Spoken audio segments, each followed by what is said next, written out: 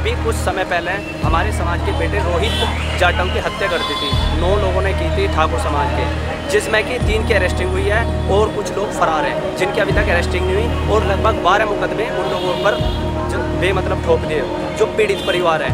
हमारी जो मांग थी आज, ये मांग थी कि सबसे पहले जिन्होंने वो हत्या की है उन लोगों को गिरफ्तार किया जाए और उन्हें सजा होनी चाहिए जो संवैधानिक तरीका है, जो कानूनी प्रक्रिया होती है। दूसरा, उस परिवार को मुआवजा मिले, और उसके साथ साथ एक नौकरी का आश्वासन दिया था प्रशासन ने। तो इस सिचुएशन को देख के, इस स्थिति को देख के तो लगता नहीं कि इंसान मिलेगा, क्योंकि जब से वो सरकार आई, जब से हमारे लोगों पर आए दिन अत्याचार होते, चाहे शब्बीरपुर का कांड हो, चाहे मुजफ्फरनगर का कांड हो, चाहे मेरठ का कांड हो। इस सरकार से तो यही है कि अगली बार इस सरकार का सफाया ही है।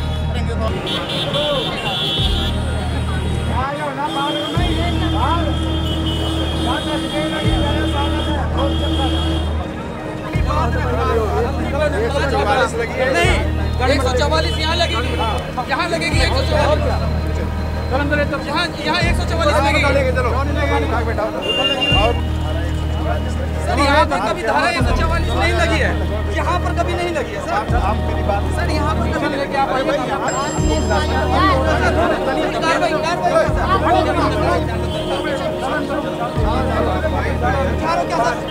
सर कितने नहीं है, 5-6 सब चाह रहे हैं। सरकार हमसे डरती है, पुलिस को आगे करती है।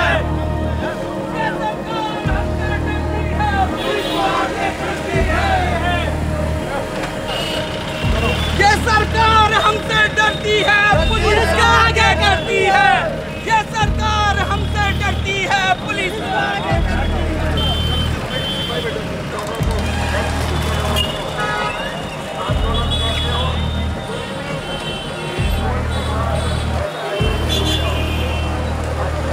ये हर उस चीज को दबाना चाहते हैं जो इनके सरकार के खिलाफ है।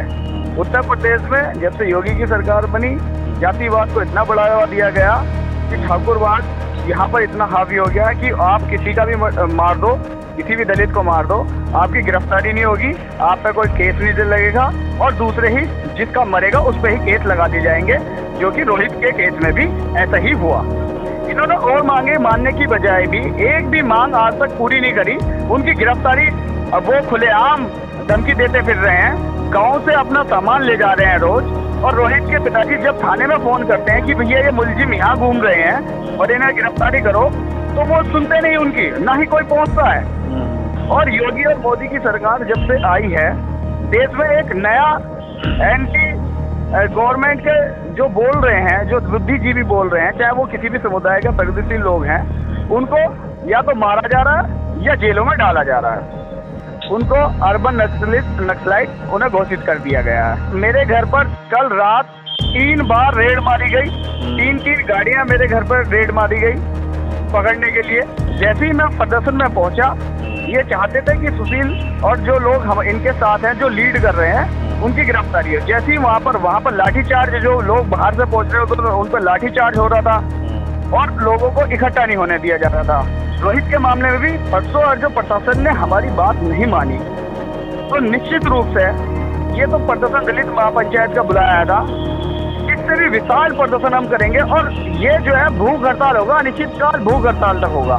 पुलिस प्रशासन ने दिया है कि परसों को एसएसपी, मेरठ एसएसपी और डीएम से आपकी मुलाकात करवाई जाएगी और आपके साथ आपकी जो मांगे हैं वो रखवाई जाएगी। तो देखते हैं परसों क्या होता है।